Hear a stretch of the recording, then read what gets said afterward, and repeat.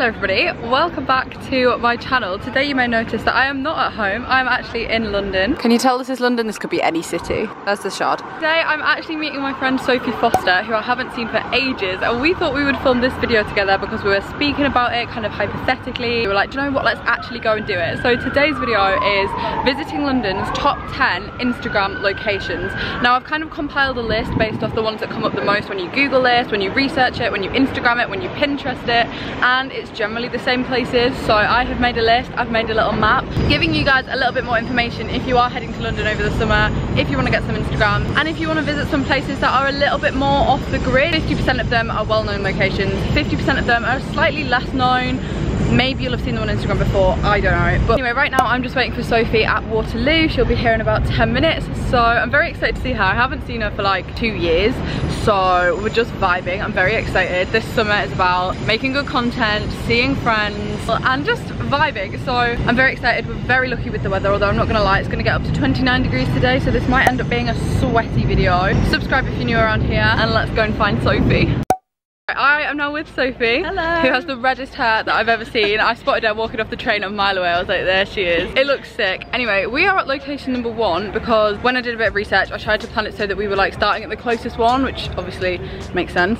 So that is London Eye. I feel like I don't really need to explain this. I am pretty sure you've all seen the London Eye before, but just in case you haven't, this is on the South Bank. It's the London Eye. So as I say, I think most of you guys have probably seen the London Eye before, but these were some of the inspiration photos that I'd looked at on Instagram and Pinterest, and when googling it, this apparently is London's topmost Instagrammed spot in the entire city, mainly from the North Bank of the river, but we actually took these photos from the South Bank. So these were the final photos. Obviously the sky is really aiding these, but it is definitely a London must do, obviously. Oh my god, look how tame that is. That is a London squirrel right there. That is not scared of anything. But yeah, I don't know, I wish you could feel how warm it is from looking at this, but you can get a vibe for how sunny it is because it is a bit sweaty. Okay, so this one is a little more off the beaten track and maybe less well known, and we actually walked all the way from Waterloo to this cafe in Belgravia. This is quite a walk for reference, but the second location, and you might know it if you follow a lot of London Instagrammers and bloggers, is Peggy Portion Cafe. Right guys, this is location number 2. This is probably one of the most Instagram spots I've ever seen, although Sophie said she's never heard of it. I've never been here, to be fair, so I didn't know what it looked like in real life, but it looks pretty much like it's Instagram.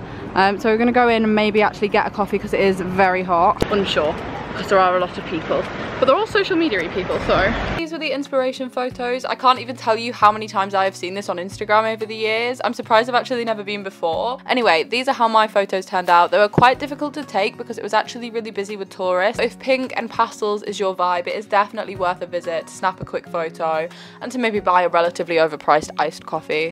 Okay guys, are you looking at house prices? Yeah. Look at this. I'll buy 10 of them. We are in Kensington / Notting Hill, like somewhere in the middle. And the next one on the list is a little bit random. I'm not sure if Sophie might be regretting her decision to just trail around after me looking at random things, but this came up a lot. Like when I looked on Pinterest and Instagram, I was basically reading loads of people's blogs, like travel blogs, being like, this is a must-see, this is a must-see, this is a must-see. This was one of the ones I've actually never heard of and I've never visited before. And I was like, okay, yeah, I fancy going there. I'm gonna turn the camera around and show you it because I'm not sure if it's really worth trekking out your way for, but it is pretty spectacular just as a standalone thing. Are you ready? Dun, dun, dun.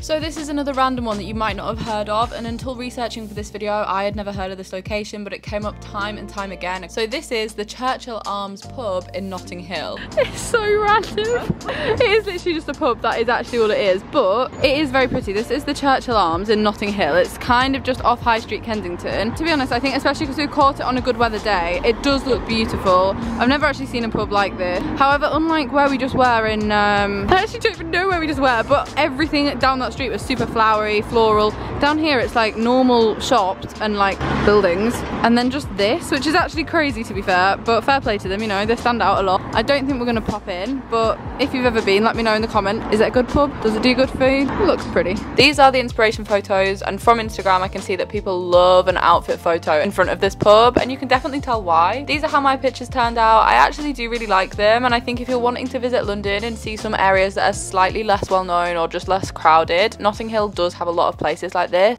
Guys, this is, I think we're on location number 4. Oh no, 5. So another kind of Notting Hill, Lancaster Gate classic that I'm sure you've seen before on Instagram if you follow any kind of Instagrammer, blogger, YouTuber. And it is these houses. You've probably all seen them or some variant of very similar ones, but we are in Notting Hill area and all of the houses are different colours. And we've just picked two to match our aesthetic. So Sophie has naturally gone for the red because it's almost the exact same shade, to be fair. I love that.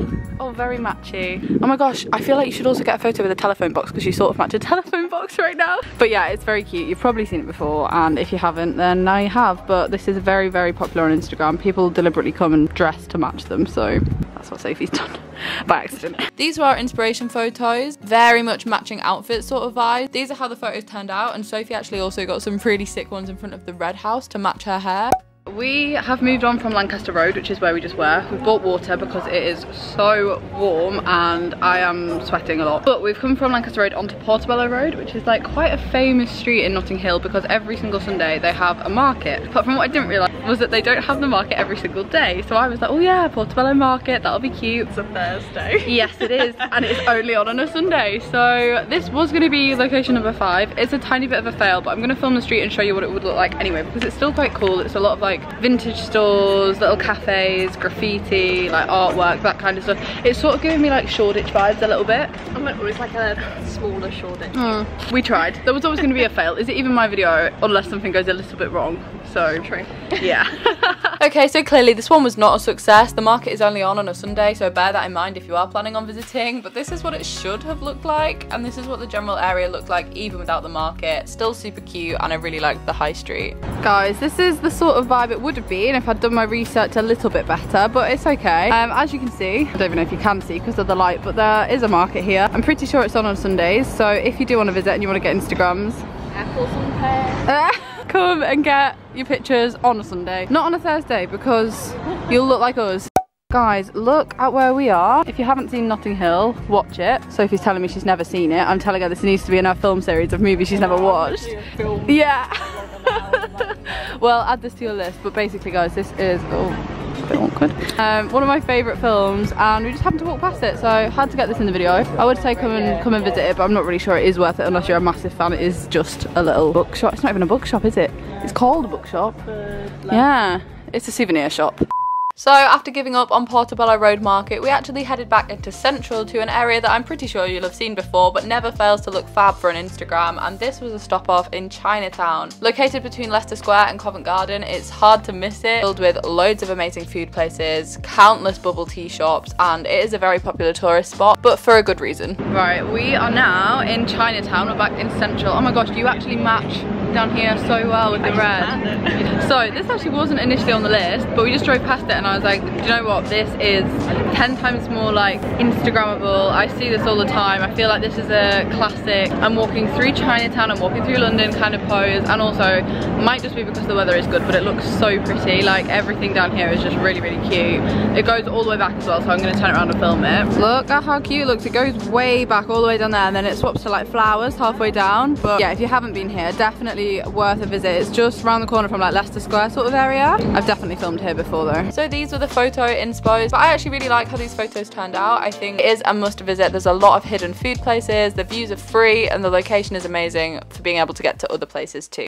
We are heading from Chinatown down towards Covent Garden, but we're not going to Covent Garden specifically, so I'm going to show you a little hidden gem of Covent Garden that I found on Instagram. Now, I'm sure some of you have seen this next one before, but it is definitely a little bit more hidden than the classic Covent Garden shots because this is Neil's Yard. I'd seen this time and time again on TikTok, so I had to visit for myself. When I actually looked it up, I realised I have been before, but I don't think I've ever vlogged there. Oh, there's a sign for it. We want to be right here. I'm quite excited about it because it looks beautiful. Where are we going? I told you where we're going, did I not? No. We're going to Neil's Yard. But yeah, this is a beautiful street. I think we're going to get maybe some food from somewhere as well because we've walked a lot already today. A lot of steps. Loads of good food places around here. I'm smelling a lot of smells. I don't know what I want because it's very hot. I was just saying, I was like, do I want an ice cream? So yeah, we need to get down here. Oh, it's giving me like Diagon Alley vibes. It is so cute, guys. I absolutely love this location. I can see why it comes up when you search London's top most Instagrammed spots. So guys, this is Neil's Yard, and I think it's actually called Neil's Yard because it's the home of Neil's Yard skincare, which I've actually never put two and two together, but do you know the brand? Yeah. Well, they're there, but also look at how colourful all these buildings are. It's very like Disney, Harry Potter. Just very cute, very pastel. Disney threw up on Harry. Yeah, it's actually, that is what it looks like. I love it a lot. I am glad that I found this one on Instagram, guys. If you haven't been here, it is literally around the corner from Leicester Square in Covent Garden, and it is beautiful. These were the rough inspo photos that I'd saved from Pinterest and Instagram, and obviously these photos have had a lot of colour enhancing. So these were my final photos. Very cute. They make my Instagram look very summery, and I definitely think if you're just down in London for the day or visiting for a weekend and you're staying in Central, this little spot is really cute. And there is also a really fab pizza place hidden here too. This is location number, I think 7. I've actually really lost count. So we're moving from Central London to more of the city a little bit. The proper heart of working London, where the bankers and all the fancy people hang out, is a building that you may have seen me go up in the past, the so-called walkie-talkie, because it's shaped like a walkie-talkie. And at the top of it is the Sky Garden. It's free to get up and look around. All you need is to book a time slot. In my opinion, this is a London must-do. Not many places in the city allow you to have views like this without paying anything at all. It is located on the 35th floor, so if you're not good with heights, this one's probably not for you, but the Sky Garden is a wonder in itself.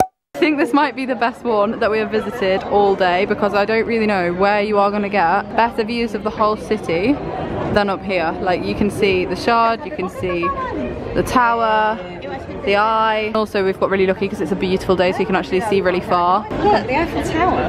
Oh my god, Paris. Despite being a bit sweaty and a bit warm, in good spirits. It's beautiful. Windy up here. It is windy, so there's a bit of a breeze, and yeah, I really like it. I haven't been here since I was about 17, so I feel like I can appreciate it a bit more. Don't want to get too close to the edge though, because I still am not great with heights, so this is why it's called the Sky Garden.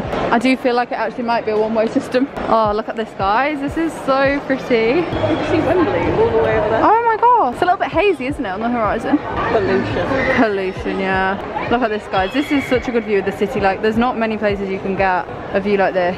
For free as well, by the way. It costs absolutely nothing to come up here. So the inspiration photos for this look amazing, but obviously on a warm summer day, the week that everything has just reopened properly, it was very busy. It was 30 degrees. And we were essentially in a 35 floor up, unaircon greenhouse in the sky. It was boiling. But if you go and it's a little cooler, maybe a little earlier in the day, I really do think it's worth a visit. It's got gorgeous views, it's a great location, and these were our photos. We took a couple outside on the balcony and a couple inside with the plants. Definitely add it to your list if you want to feel slightly more fancy for the afternoon, although maybe be prepared to take out a small bank loan if you are going to be ordering drinks up here. This is location number 8. This is another little hidden gem in like the centre of the city pretty much. So basically it's a church. Not heard of this or seen this until I saw a TikTok where it was like places in the centre of London that you should visit next time you're there, and I was like, oh, where is that? And then I looked and it was right next to the Sky Garden, which is where we just were. So I thought, do you know what, we'll add this as location number 8.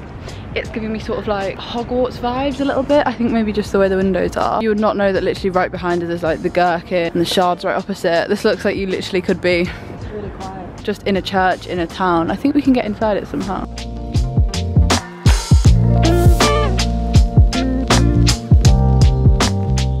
Guys, would you believe that this is literally central London? Like, we're in the city right now. Look at this. Just saying to Sophie, you could literally be like on holiday in Spain or somewhere. It just looks very like Mediterranean, kind of hidden. I think maybe the palm trees are also helping that effect, but we saw some girls sitting up here for a photo and we were like, oh, we can do that, but there's just no way you can climb up there. Like, we actually, I don't know how they did it, to be honest, but it does look cute. Also, I think that street light's framed really nicely. But yeah, I definitely recommend a little visit here if you're ever finding yourself kind of near the tower. So these are the photos that we looked at. They've been edited really lovely. It makes it look almost magical, quite secret garden-esque. And these were our photos that we took, kind of similar. I actually really like them. It has a completely different vibe to all of the others. It doesn't really look or feel like you're in central London at all.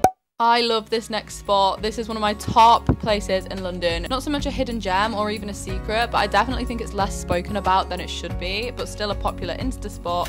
Again, in the middle of what is otherwise the city of London is Leadenhall Market. Oh wow, that's actually so sick. Wow, that wasn't what we came here to film, but this works too, you know, either or. Love it. Anyway guys, this is Leadenhall Market. I've definitely filmed here before. Fun trivia for you, they did film a little bit of Harry Potter here, and I really like it. It's really cool, very funky. There's quite a lot of little shops, like regular chain shops, but just with really cool fronts, and like just all looks a little bit different. And then clearly there's a little bar as well. This is very cool, guys. I really like this. These are the inspiration photos, and what's great about this area is that it's always changing. And these were our photos. We actually found this gorgeous bench to take pictures on. It's like they knew we were coming. It's the final countdown.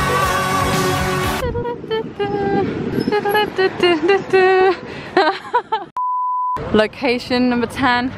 And the final one. This last couple of hours has felt like a bit of a mission. We have got tired legs, but it's worth it because this is Tower Bridge. Almost as obvious as where we started, back at the London Eye, this is Tower Bridge. It's classic London. It is really not a hidden gem, but it is one of London's most Instagram destinations, and it's obvious why. This city has a few staple landmarks, and this is absolutely one of them. Oh, guys, this is probably the best view that you can get whilst on Tower Bridge. We're gonna cross over it now, but we've got the last photos, we completed it.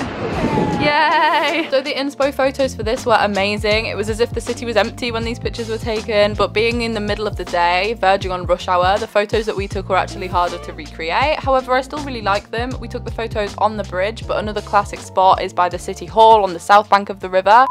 Guys, I'd just like to add that I've carried this empty water bottle around with me because I have not seen a single bin since we were in Notting Hill. Bear in mind, we've walked like almost the whole of London. Yeah, we have basically done a marathon, and this has just been chilling in my hand the whole time because I'm like, what do I do with it? No bins! So it looks like I'm taking it home with me. A souvenir. Yeah, this was my day in London. This is what I brought home with me.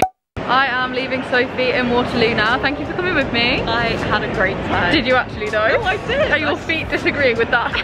Yes.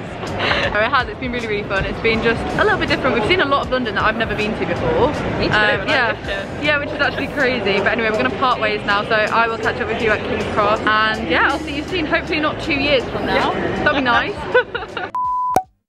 I am very clearly now back at home in my office. We walked 28,000 steps around London. I have never done that many steps in my life. My legs are still recovering and it's been a solid 5 days. So if you have enjoyed this video, do give it a huge thumbs up. Let me know down in the comments below which was your favourite location. Have you been to any? Where else do you think I should visit? I definitely know that there are places that I haven't included on this that are probably way more pretty, way less known about, slightly more off the grid. I kind of want to do a few videos similar but like with food spots and food places, because my top most asked question is, where do you recommend to eat? Where do you recommend to drink? That's definitely something in the future that I would love to do. As I said, give it a thumbs up if you did enjoy it. Don't forget to subscribe down below. Thank you so much to Sophie for filming this with me. It was lovely to catch up, to explore London together, and thanks for walking 28,000 steps with me because I don't think I could have done that on my own. I should be back on my channel on Thursday this week, guys. Thank you so much for watching. Bye!